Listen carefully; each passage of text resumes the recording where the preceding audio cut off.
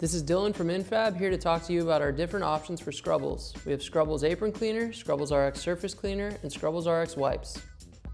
When using the Scrubbles Apron Cleaner, you want to choose one section of the apron to clean. You then want to spray that section with Scrubbles. Allow it to stand for a few minutes, but make sure not to let the solution dry.